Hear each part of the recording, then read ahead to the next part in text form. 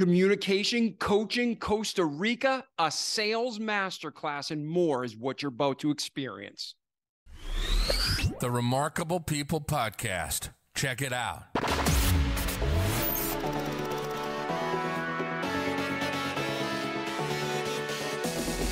The Remarkable People Podcast. Listen, do, repeat. For life. Hello, friends. Welcome to this week's Remarkable People Podcast episode. This week, we are going to spend time with our friend, Richard Blank. Richard's episode is different than our normal episode, where instead of focusing more on his personal journey and story, it's a sales masterclass on communication, call centers, bettering yourself as a business owner and communicator, and so much more. So truly get your pens and paper ready. You are going to want to listen to this episode, take notes, apply it, rewind it, and play it again.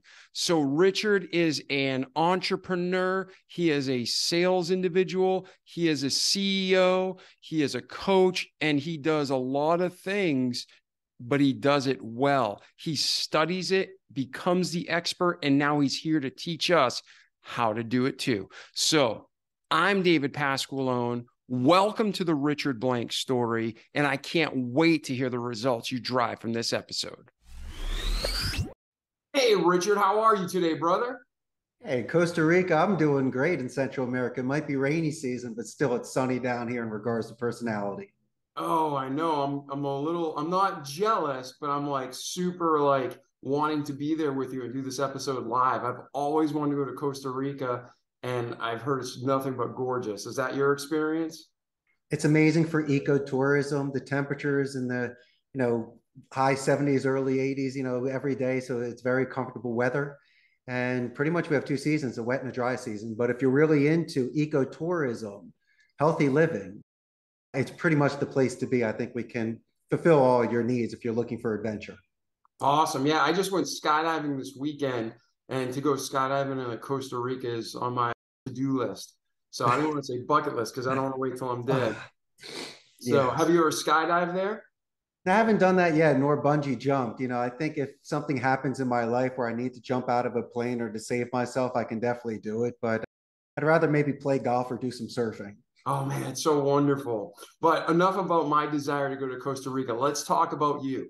I just told our community a little bit about you, just a little bit, and they're pumped to hear your episode. Before we start, though, if you were going to summarize, they're going to get to hear your story from birth through today, and then we'll transition into where's Richard going and how can we help you. But if our listeners right now are thinking, should I listen to this episode or not?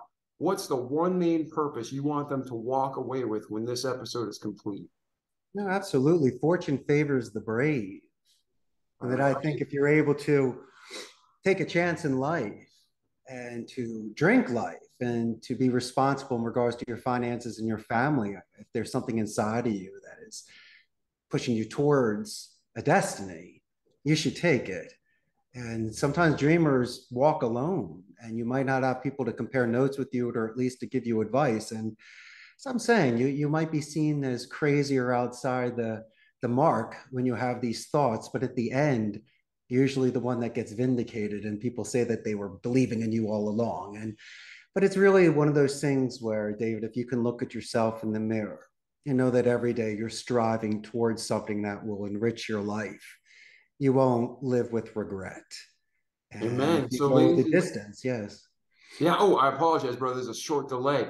So, ladies and gentlemen, you just heard right out of Richard's mouth. He's going to go through his story, and we're going to talk about not only his highs and his lows and everything's in between, but that kind of message. You're going to get the practical steps of how Richard did it, and you can too.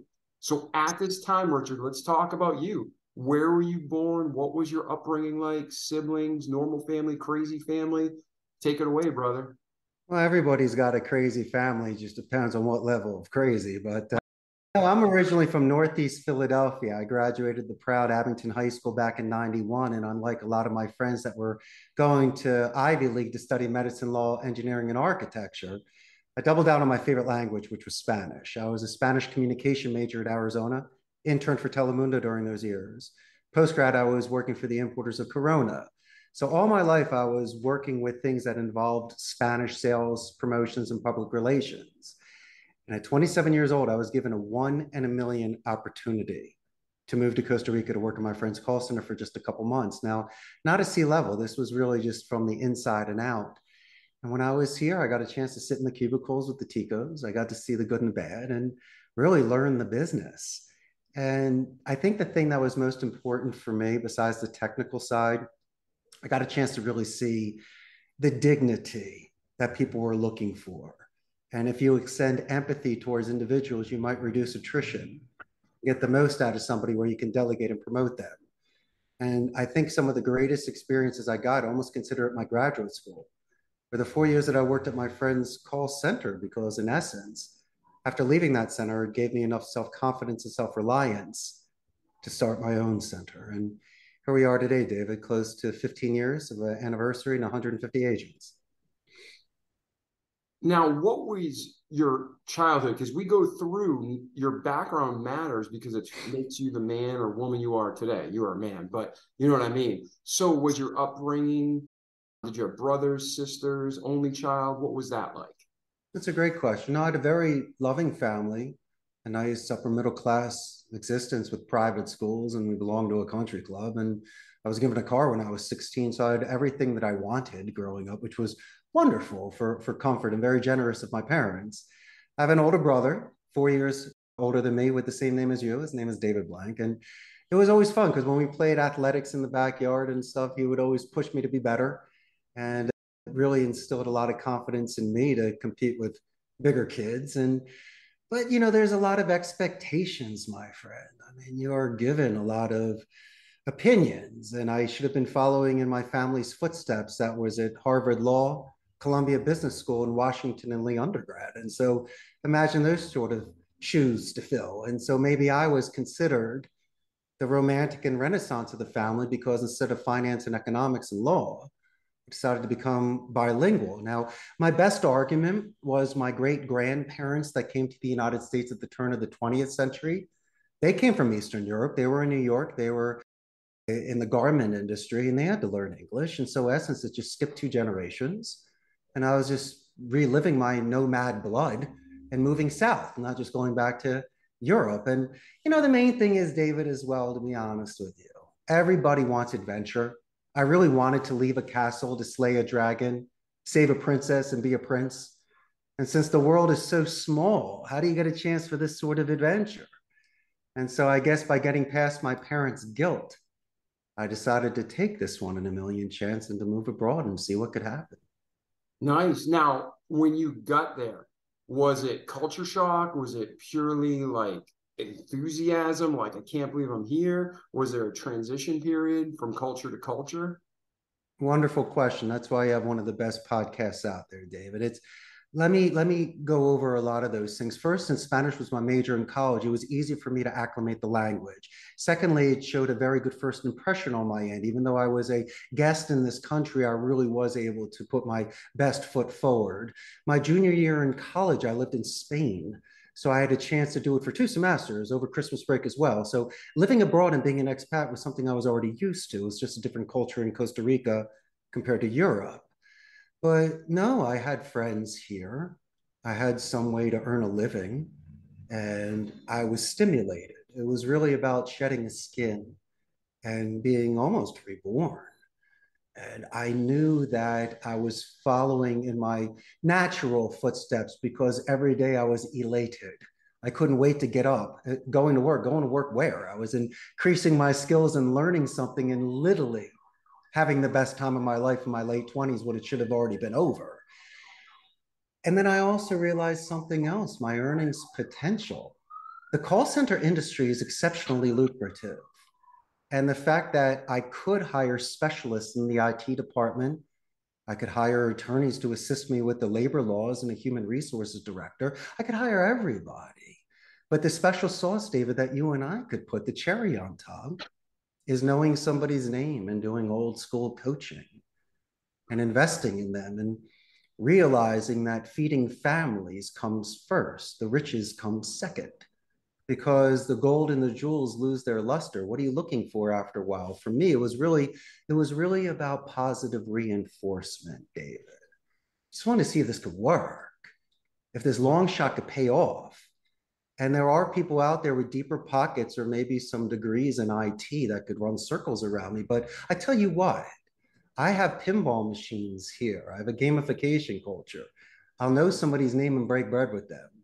And a lot of the times, just by extending that sort of appreciation and acknowledgement towards an agent that really feels expendable, I've been specifically given that sort of compliment back from somebody on why they've been with me for over a decade, because our foundation was just so strong. And so it's been very easy for me, my friend, to scale Yeah. because And I so just do it back in in, a certain way. yeah, I apologize for the delay, Richard. So if I'm hearing you correctly, some of the takeaways for our listeners so they can have the same type of success is you went in and you were excited, but you also prepared. You didn't just jump in blind. You knew the language, you prepared, you knew there would be a cultural difference. So you were ready for that mentally, even though you might not have known the details, you knew it would be different. Is that correct? Yes, but my brother, walking into a call center environment is kind of like what you see in the movies. That is a certain sort of vertical and office company culture. But if you're walking into a call center, you need endurance. There's quality control departments that actually grade your calls. You need to know a CRM, a phone system, and there's certain sort of metrics and KPIs you need to learn. So it's something you can't make up an answer or some try to talk it away, because you really have solid statistics there to see your production. But for me, I saw the art in the speech. Most people are doing things today with omni-channel non-voice support, which is chat and email, and it's okay. When I saw people on the phone, David, I saw individuals that were retaining a client, were doing an upsell, maybe getting a referral. And how about this, my good friend? Getting an exit interview from somebody just in case competition earned their business. Is there something we did where we fumbled the football and lost it? And so as a communication major, I found this to be exciting because there were a lot of codes that I figured I could crack to be able to increase talk time, increase conversion ratios, and just make a ton of money. And my statistics were there because I was in a controlled focus group environment for 4 years. So I did earn my stripes.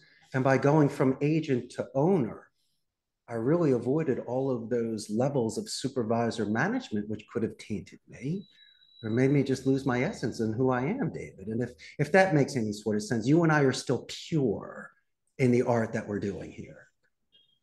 Yes, and then I love what you said about the person's name. You know, Dale Carnegie, after the Bible, I think it's the most popular book in the world, most converted languages, How to Win Friends and Influence People. And he has a whole Yes. chapter on it. You know, the name Jesus should be the most popular, but the name that people love to hear most is their own. And you mentioned that like 2 or 3 times already. So talk about that personal message, because so many people, you get calls and you read it, they read you a script and they're just showing up for work. You became someone who became a master of the art.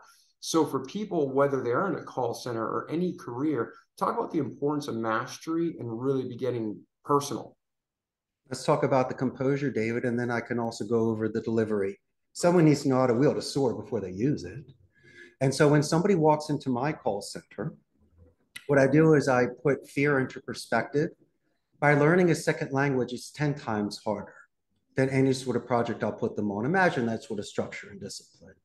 Number two, you don't want to compromise somebody's ethics. You see the Wolf of Wall Street and Boiler Room, Glenn Gary, Glenn Ross, and Prime Gig, and Hollywood does it. And these are amazing artists of speech. But as I mentioned, you have 1,000 ways to earn a dollar if you're marketable. You can choose the sort of campaigns that you do that can make you feel good about yourself. But also, it's about dedicated practice. A lot of people just grind through the calls. They have hedging issues. They say sir and ma'am instead of the name drop of personal pronouns. But it's just one thing that these individuals need to have that sort of structure. And finally, before I go into the execution of this, I would prefer to have somebody with no experience at all. I can teach you a CRM and a phone system, but a lot of people are not coming in with bad habits or a cancer, or as we call them, jumpers. that will just taste it and jump because they just don't want to be there and make the calls. So that's one thing. I just want to make sure that you have the balance and the stability to make these calls and be brave and to do it properly. Now, the execution of the call. I also think that individuals should be really focusing on their phonetics. To me, I believe there's many tell signs with your tone, rate, pitch, and duration. Somebody should have a consistent tone of empathy and confidence. I also believe in mirror imaging on a rate and a pitch, so you can find spikes and dips to ask tie downs and pin down questions. You can rake questions when you give a long list, pausing in between each one for positive or negative reinforcement, taking it from a horizontal to a vertical with open-ended questions.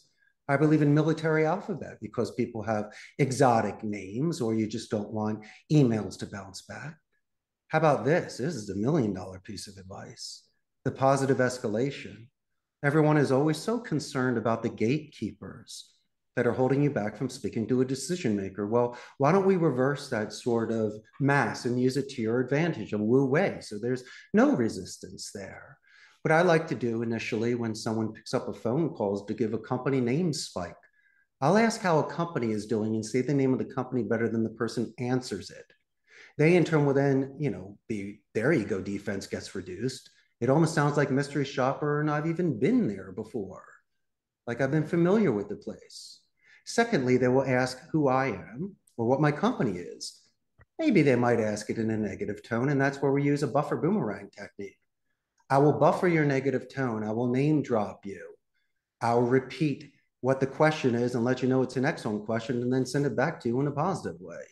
And so these are ways to show active listening using name drops, readjusting tones of calls. And as I was mentioning before, studying the phonetic microexpression reading, which is mirror imaging the rate and the pitch, but that could still be manipulated on a 30-second to 2-minute interval of attention span. And so I believe that the answering speed is a subconscious thing that people cannot manipulate. And the funniest thing is that since we're in this environment where we lose 3 of our senses, our taste, touch, and smell, our hearing should be expanded naturally. But I also believe in image streaming where you can use adjectives and descriptions for your visual. So it does still exist. But the greatest tell sign of all, non-visual, is actual silence. I mean, so if you see that as an insurance policy on your tone, rate, and pitch studying, that will give you easier calls. And so it will show active listening. You will reduce any sort of rabbit holes. You've done positive escalations of somebody that transferred the call. I'll be letting the gatekeeper know they're helpful and letting you know how amazing they are. I'll do it verbally and I'll do it written. And so these are the sort of things, and these aren't things that will compromise your ethics or values, but it's a nice circle in case you have to call that company back. It's separating you from other companies that are prospecting. And it's at least showing good faith and good intentions prior to any sort of contract. Yes, and to our listeners right now who maybe aren't marketing and sales professionals, what Richard is talking about, he's giving you a master's class condensed. And I know the typical podcast is more focused on his story with tips along the way, but listen to what he's saying because it doesn't matter what field you're in. The communication principles he's giving, talking about how most of your communication isn't even in the words. It's in the body language. It's in the inflection in your voice. It's in the pauses. And I remember teaching at a college, Richard, and the most successful teachers, did you ever see the studies how even teachers with stutters, they have a higher retention rate among their students because their constant stuttering, it may be a distraction to the conscious mind, but to the unconscious mind, it gives them the time and ability to catch up and process what they're saying. So if you're listening to this, rewind, listen to what Richard's saying because there's so much gold. And it doesn't matter if you're a janitor, a teacher, a marketing executive, a call center specialist, IT provider, this will help you in life. So you've obviously not only went to college for communications, but you've perfected your art. And you mentioned how you were 27 when you got to Costa Rica. Take us through from 27 to today. What was your life journey like? And then we'll tie into the professional, where you are today and where you're heading. Well, those 4 years that I worked at my friend's center, once again, was my graduate school, but I got to master Spanish, master the industry. And then when I left my friend's center, I worked at my family's real estate company for a while before the market dropped out. But I was making calls out of my home, which was great, and had a couple of people working with me. Back in the States or Yeah, in back in the States. My okay. brother is a broker out in Arizona. So I was doing some lead gen with him with a couple of agents here. And that was successful until about 2006, 2007. Yes. In And then America, I, if you're listening, we have listeners from all over the world. But if you're listening in America, I think it happened in a lot of countries, but especially in America, they were handing out loans fraudulently like candy. And there was what they call the bubble burst in 2007 to 2009. And it was just a disaster in the real estate market. Is that how you'd summarize it too? Or did I miss something? 100%. And we were just simple listing agents doing cancels, expires, and FISBOs. But Yeah, it not really, you did anything wrong to your brother. I meant just how what led up to the pop of the bubble. That was the of course. And fraudulent. those were exciting times. I mean, you were calling people, you were looking at the MLS, you were complimenting their curb appeal and the paint that they chose on the walls in their sport court. And, my conversations got, I guess, custom made as well, because you really wanted to talk to people because they were receiving so many calls that day. And what separates you from somebody else is, once again, putting things aside. You were mentioning something earlier, David, about vocabulary. It is important, your phonetics, the sound of speech, but semantics are also very important, as long as rhetoric. And I always believe in the thesaurus, because if you can think of certain similes to be able to expand your vocabulary so it's more diplomatic and strategic, it work for you. Best example I could share with you would be the word help. People use it on the phone, it's okay. But I prefer using words like assist, guide, and lend a hand. It's the same message, it's just a different delivery. And what we can do is we can add momentum instead of trying to fix emotion. And so I've seen, just by making those sort of, and here's another one. Instead of saying, excuse me, I would say, David, for my clarification, was it ABC or one, two, three? There are a lot of small swords we'll fall on, which is fine because we just don't want to ruin the momentum. It's like, listen, I'll clean your spill, I'll pay for the bill, and then we'll get out of here. Let's just not ruin the night. And so there's certain things that I will do on a phone call just to keep the happy going. And those are the sort of soft skills that I think that people would enjoy. And so, besides the real estate, and then when that ended, I launched my website October 4th of 2007 and landed my first account February 6th of 2008. And you're going to love this. It was one seat, 1 week. That's it. But I was so happy because the long shot paid off. I saw the spark, and I knew if I was taking very good care of this, I could make it into an inferno. And there's nothing more pleasing than creating something from nothing. And I believe the stars were aligned. And so, as I mentioned before, if you become accountable to your clients, so there's no surprises, you put your best foot forward, the chances are, if you can work through the tough times together, imagine how easy it'd be during the good times. And so these are sort of the foundation structures that I had with the relationships with my clients that enabled me to last so long. But I tell you what, though, the one thing that did surprise me was the natural attrition. Maybe I was naive and foolish to think that if somebody started with me, they'd be with me for 40 years getting that gold watch and talking about all the good times. But no, there's competition out there. And people leave for various reasons. It could be a scheduling conflict, David, at the university. Or maybe their boyfriend or girlfriend works at Amazon and they go there. Or, potentially it could be closer to their home if they need to go for training or on site. Or, even if they're marketable, there are certain places that have more competitive commission structures, but they'll never, ever say that Richard and David gave them the walk of shame, made them cry, embarrassed them. We don't do things like that. Our goal is to promote you and find ways for you to be your best. We're not the kind of boss that does things like that. We have leverage. I'd rather promote you than fire you. And the bosses that do that have an issue. And they also have to realize something else. You can play big shot for a day, but if nobody shows up tomorrow, you don't have a company. You got to be very careful about that sort of balance that you're looking for. That's very true. Very true. So from that first account, that first seat in 2008 to today, take us through your journey. I was renting a turnkey station from a blended call center. So I really did not have any sort of privacy. And it was almost like a glorified internet cafe. It was an excellent way for me to be extremely conservative with my money in the beginning, to pay the salaries, to pay the taxes, to pay the guy's rent for the month for the station, and to make my margin. And after the first couple months, I was maybe about a half a dozen agent. And then come, I guess, April, I landed a whale and I went from like 6 agents up to like 80 quickly. And, I held on for dear life on that one. And what I realized after a period of time, paying a la carte did not make sense after, let's say, about 2 dozen agents.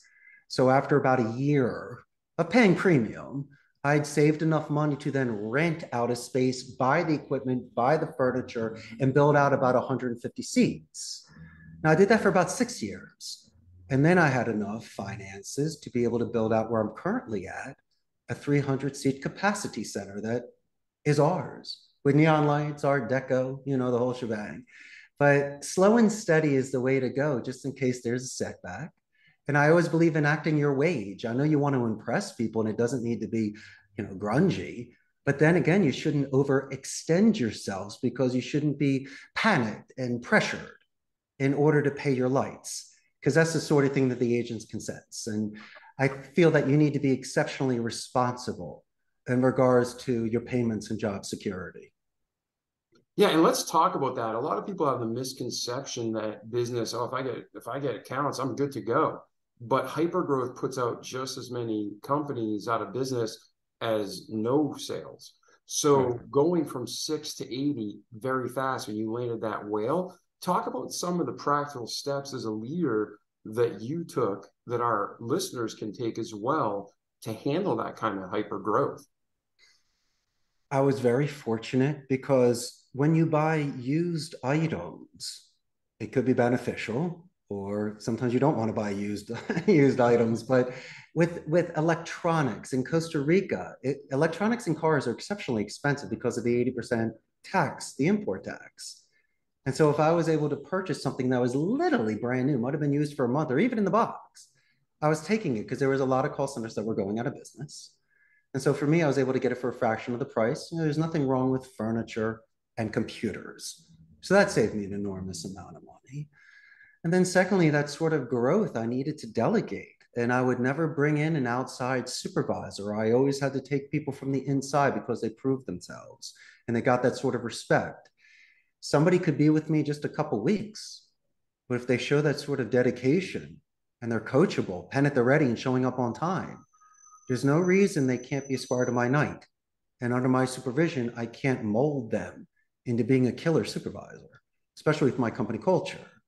And so that was another thing. And, also the spacing, because when you're growing so much, you don't want to max yourself out and you want it to be comfortable. And so there, once again, it was almost by default pushed me into looking for more space, which was great. And I guess it's about turning down more accounts than you accept, David, because it's a very strict Catholic country. And I just wanted to make sure that everybody can go home and tell their parents what they do for a living. So I guess I was exceptionally selective of what grew as well. I could have grown faster, but I just wanted to do it in a little bit more conservative way.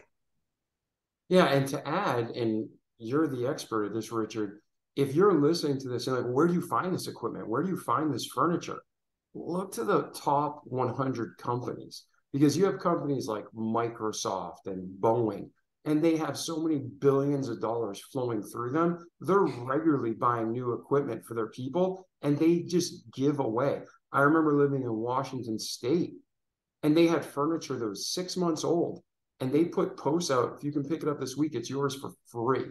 Mm-hmm. And people would go and get, very expensive high-end office furniture for free.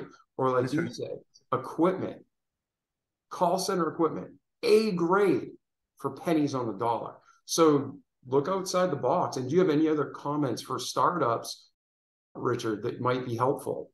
Yes, absolutely.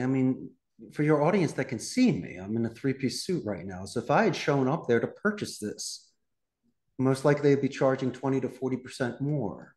So my suggestion is, like myself living abroad or somebody that's an expert in an industry, having them represent you. because they're the ones that know people. They're the ones that can get you the best deals.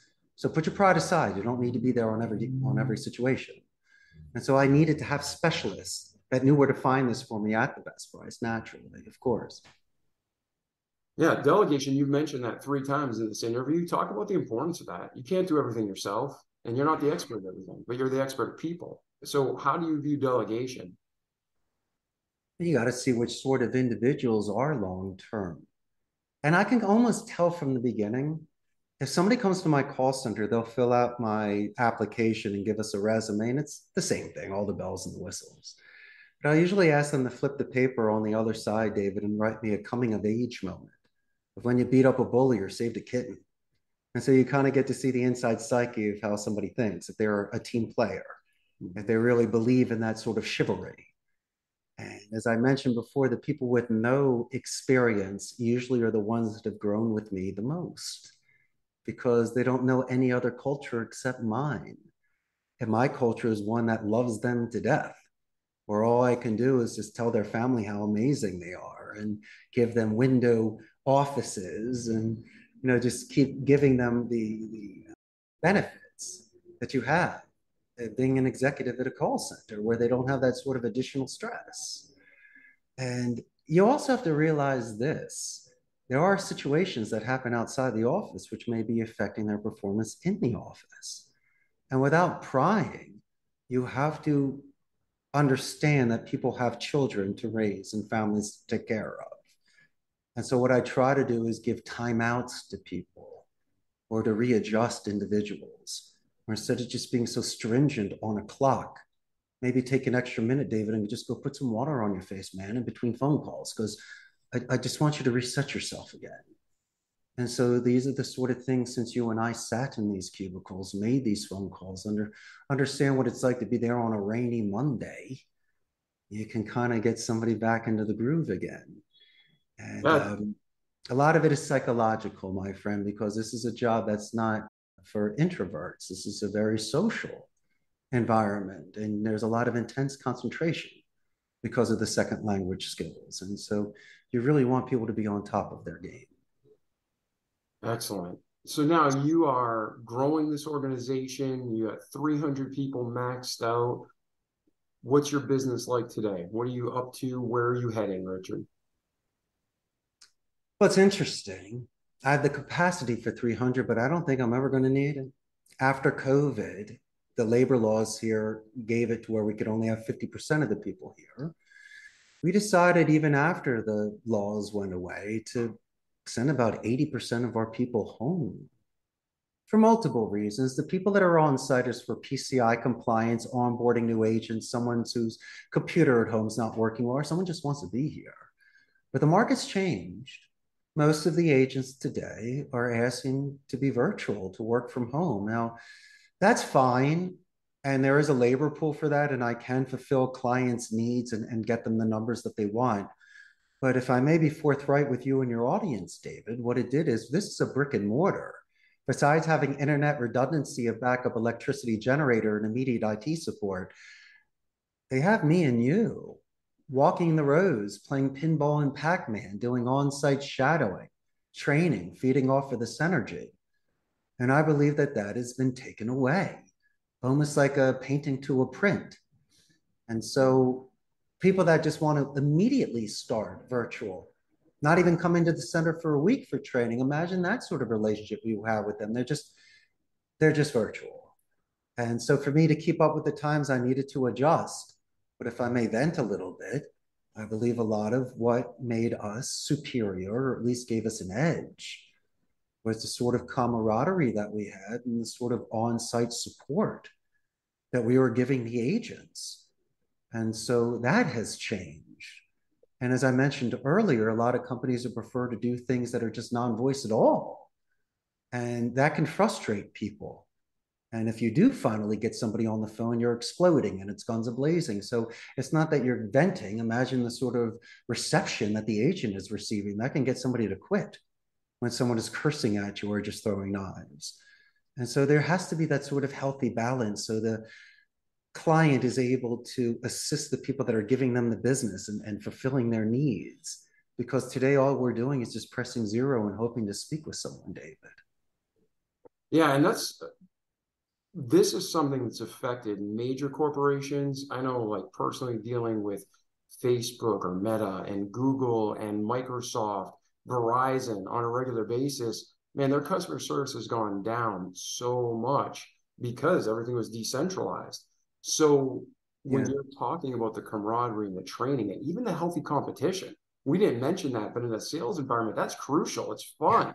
It lights people of up course. inside. And even if you think you're performing at your best, you see somebody else hit that board first, and you're like, wait a second here. And you start, dialing for dollars like the guy from the Pursuit of Happiness. He didn't even move his phone, he just moved his finger, right?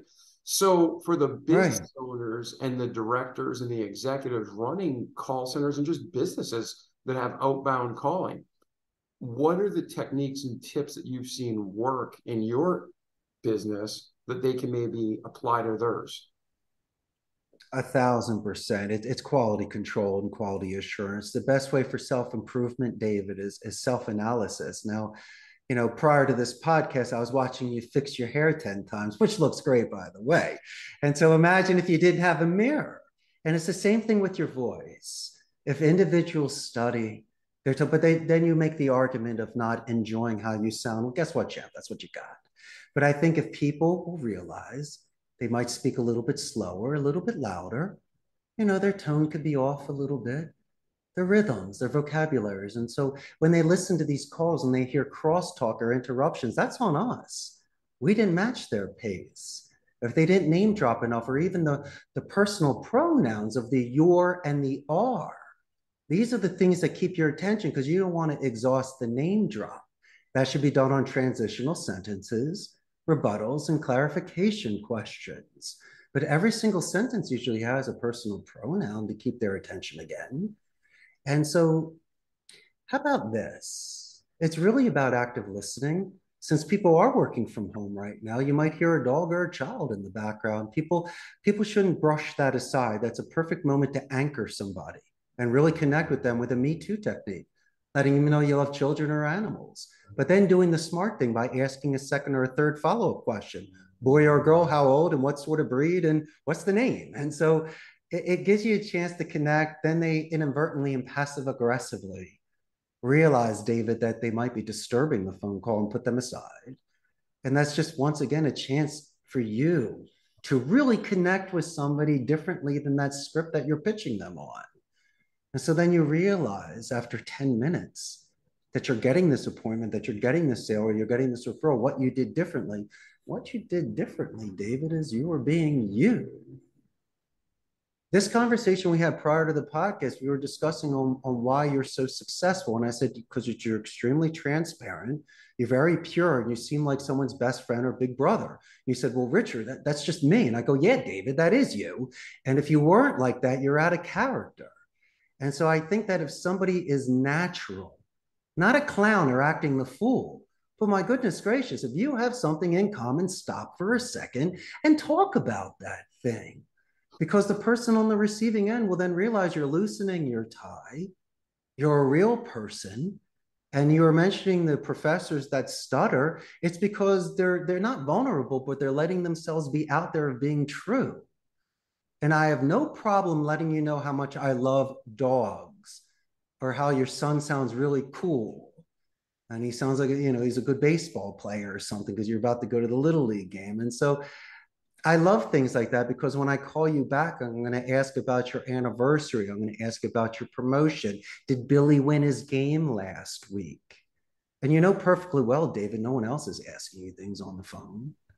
And so when it comes down to you choosing who you want to do business with, I may be more expensive, my contract might be different, or it just might be a different deal altogether, but you have a good feeling about me. Just like you're willing to drive a couple extra blocks to that pizza place, or to give that small five and dime or hardware store guy the business because you just love him. He knows your name. When you show up, he walks with you and helps you pick things out.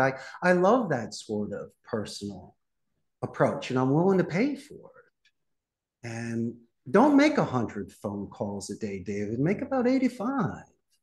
Don't talk for 5 minutes, talk for 10 minutes. Your QA department's going to freak out because you're ruining the numbers. You're not doing the average. Well, I'm not average, but look at my end result. They're much better than everybody else. I'm an artist. I might be commissioned, but don't limit me because then you don't get the best out of me. I think that's so well said. And I seriously think people should be rewinding this episode. Yeah, people should be rewinding this episode, whether you're watching or listening. This is a sales masterclass, a communications masterclass. And Richard's bringing you some real gold that if it's passing you by, you be taking notes and applying it, because this is excellent, excellent information that not everybody shares. So thank you. Now, there was right there, boom. I was just going to say that because we're over Zoom, there's been several times where I've cut you off or we've talked over one another. That happens, especially in today's post mid-COVID world, right? Because so many people are doing Zoom meetings. Are you teaching your people to give extra long pauses, or are you just having them like what we're doing, just, oh, I'm sorry, and then moving on? How do you recommend the overspeak when there's delays in virtual communication? Well, you got to be very careful because if you do things like that, it'll almost look like those dubbed kung fu movies where it really looks off. So it's going to really throw you off. But no, listen, whatever happens on Zoom in regards to that, I think people can realize the rhythm. But the goal on the Zoom calls is to see what people have in the background. So you can compliment someone's furniture or artwork or a stuffed bunny rabbit in the corner. And so it's almost a gold mine of information of what people give you when you're able to look into their environment. But people aren't used to this.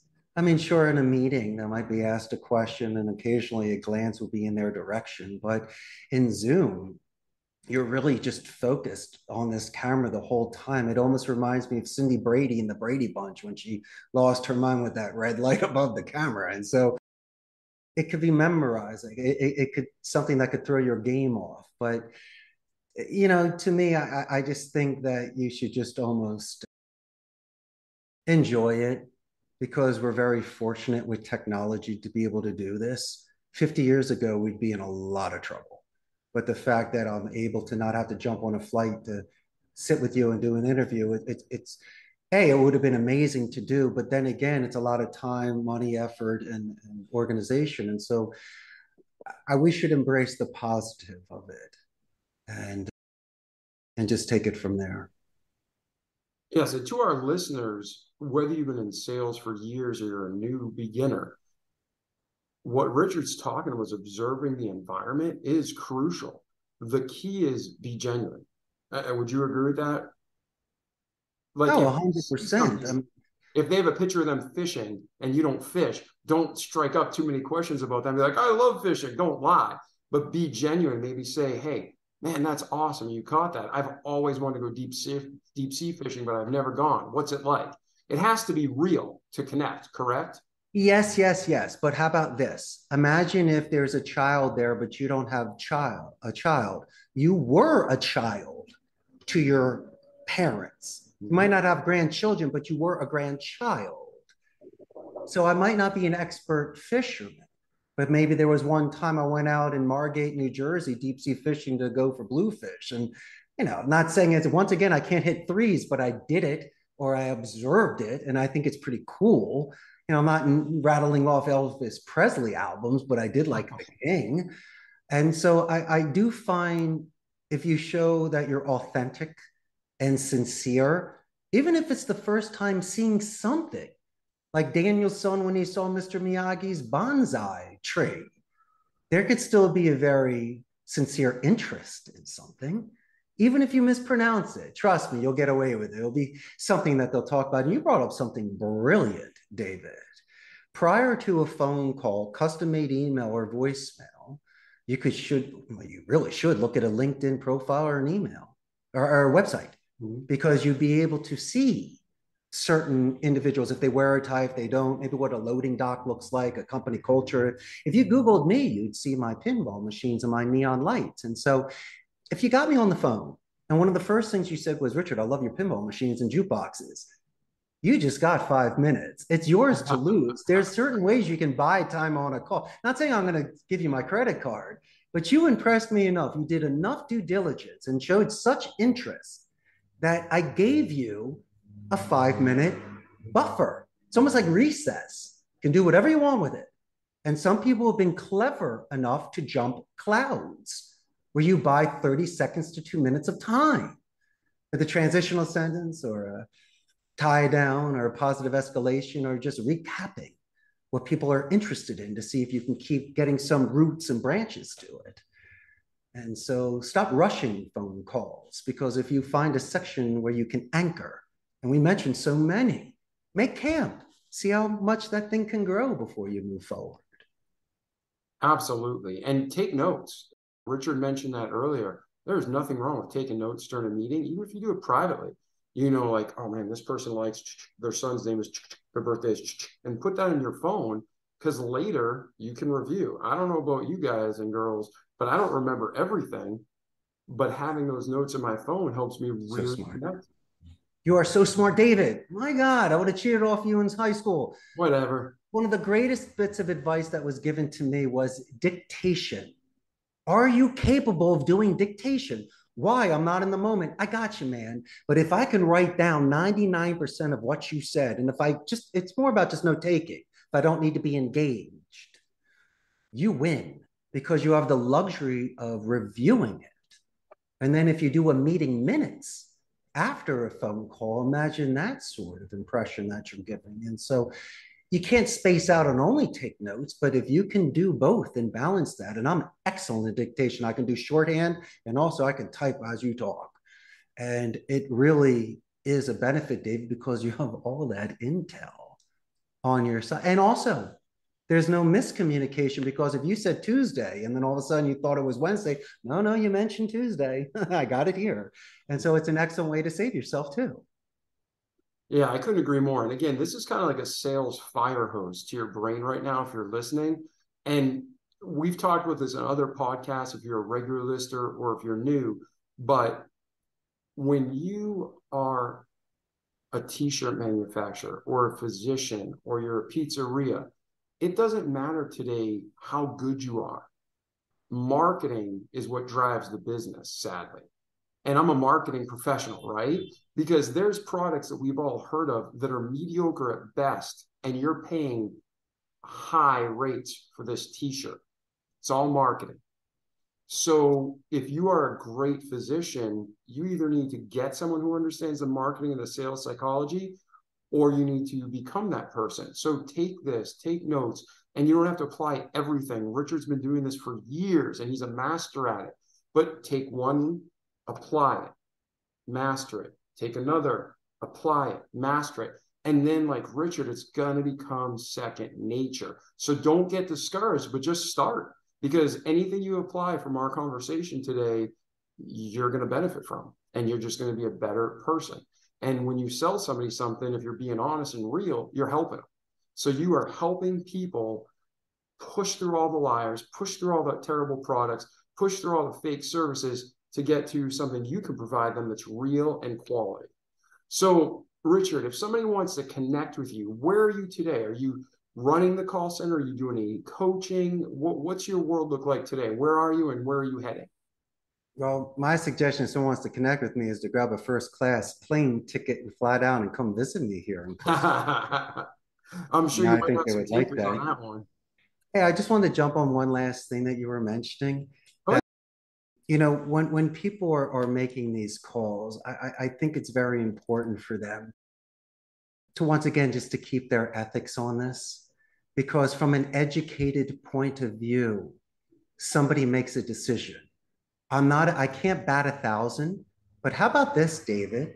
If I can go 15 rounds and I can explain my product A to Z in 1, 2, 3, and just by default or another reason you do not choose to do it, I feel satisfied because I went the distance. From an educated point of view, you made a decision. I can give you 3 quick examples on how a phone call could die with me.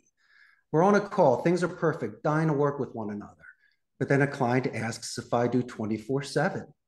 We don't do 24/7. So from an educated point of view, I got to reject it. Do I speak Chinese? No. I'll do Spanish, Portuguese, and English. But if I can't personally speak the language, it would be difficult for me. I wouldn't feel comfortable. I could have a rogue agent. So no, I'd have to refuse that account.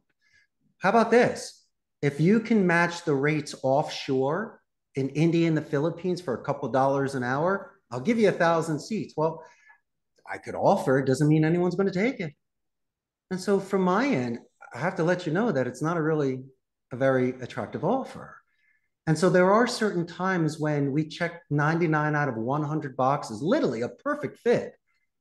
But in that 15th round, something comes up, which kills it. And it's a shame because we really are a perfect fit. But then once again, there's that one screw that won't turn, and you just can't take the account ethically in regards to that. But also to answer your question earlier, I got a very large Facebook fan page, David, about 103,000 local Costa Rican ticos, and they can't wait to meet you. It will give your audience a pulse on what's happening in the business process outsourcing in Central America. Now, you have an international audience. We are north of Panama, south of Nicaragua. Costa Rica is the only democratic society in Central America.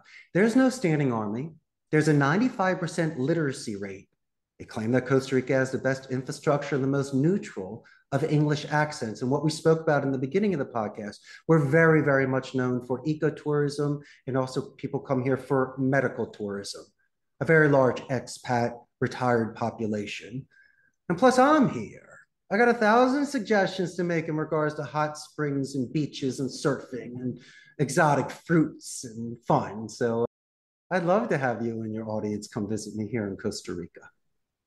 Oh, thank you so much for being here today with us, Richard. It's been valuable. It's been powerful. It's been concise. So from your birth through today to where you're going, is there anything we missed in your life story or any closing thoughts you want to leave with our community?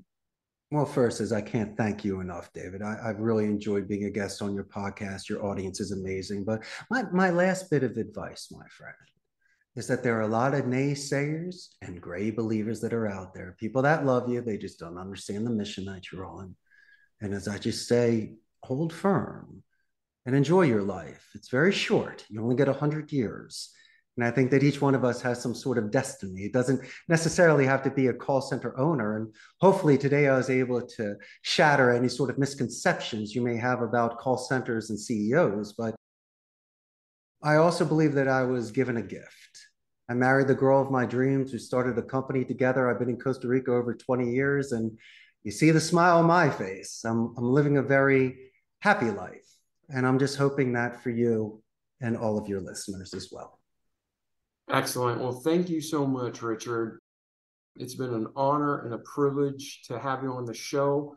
I can't wait to do some follow-up calls. Maybe we'll see you in Costa Rica. Sounds like a plan, my man. Yes. And ladies and gentlemen, like our slogan says, don't just listen to this great content that Richard brought you today, but do it. Repeat the good things that apply to you each day so you can have a remarkable life in this world and most importantly, to eternity to come. Because you can make $1 million, you can make $10 billion, but if you're doing it unethically, it's not worth it. Think about eternity, because like Richard said, you might be blessed to get 100 years on this earth, but that's a speck of sand from a speck of sand in eternity. So that's it. We love you. We'll catch you in the next episode. And Richard, thank you again so much for being here, my friend. You got it, David. All right. Ciao. The Remarkable People Podcast. Check it out.